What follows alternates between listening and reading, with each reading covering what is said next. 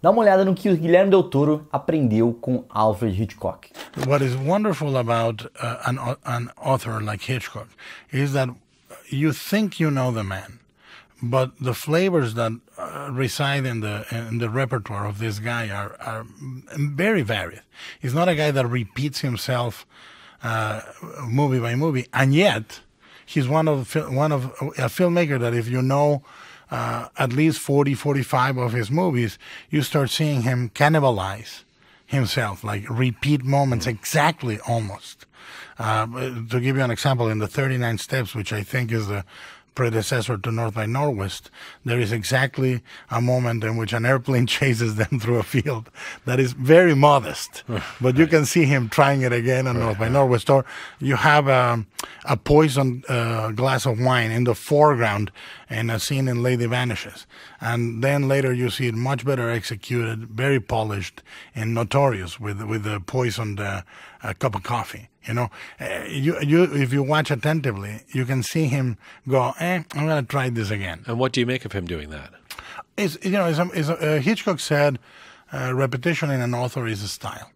You know, and I agree with him. I mean, I think there is a moment where... Do you subscribe to that style in your own film? I completely subscribe. I mean, Renoir said it a different way. Renoir, the father, the painter, he said, a man paints the same tree all his life until he gets it right.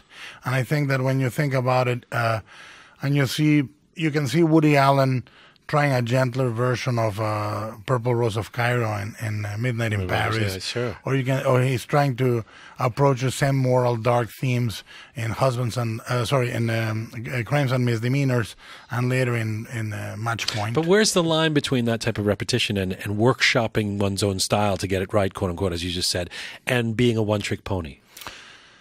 It depends on the appreciation of the receiver. I mean, I think that you can make an argument. Art knows no argument. It's just a matter of connection. If you connect with the work and you appreciate it, you can see that refinement occurring. What is sad is when it's actually something devolving. When you go, oh, so this person is using the same motif with a far less successful result, then is a one-trick pony. Muito bacana isso que o doutor falou, né? Ele é um dos grandes estudiosos de Alfred Hitchcock. Para você que não sabe, ele escreveu um livro sobre o Hitchcock quando ele tinha 23 anos de idade. Então, ele é um cara que conhece muito bem a história do cinema, conhece muito bem o Hitchcock, porque ele se identifica bastante com ele. E também é um cara que tá ali um pouco no mistério, no terror, né? Uma coisa um pouco parecida com o Hitchcock. Mas uma das coisas mais interessantes que ele fala aqui é sobre a ideia de estilo, né? Aquela frase assim, genial. Repetição, quando é feita pela mesma pessoa, é um estilo. E é isso, assim, quando você encontra uma forma de enxergar a sua arte, quando você encontra uma voz, você provavelmente vai acabar fazendo variações daquilo ao longo do tempo.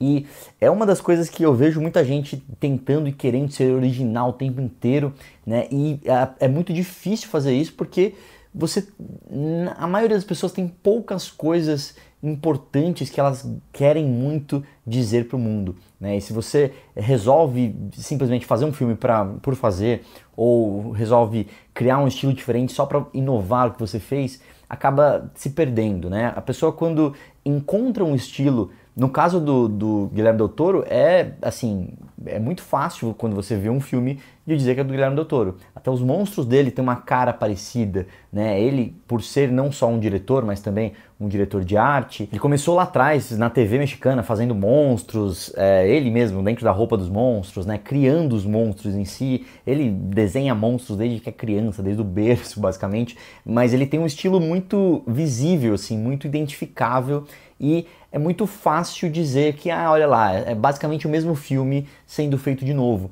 E a frase que eu acho mais sensacional, na verdade, nesse vídeo é a do Renoir pai, né? Ele fala Renoir pai porque, para quem não conhece, existe um cineasta chamado Jean Renoir, que é um cineasta do comecinho do cinema, né, dos anos 20, 30, ele produziu bastante coisa na França.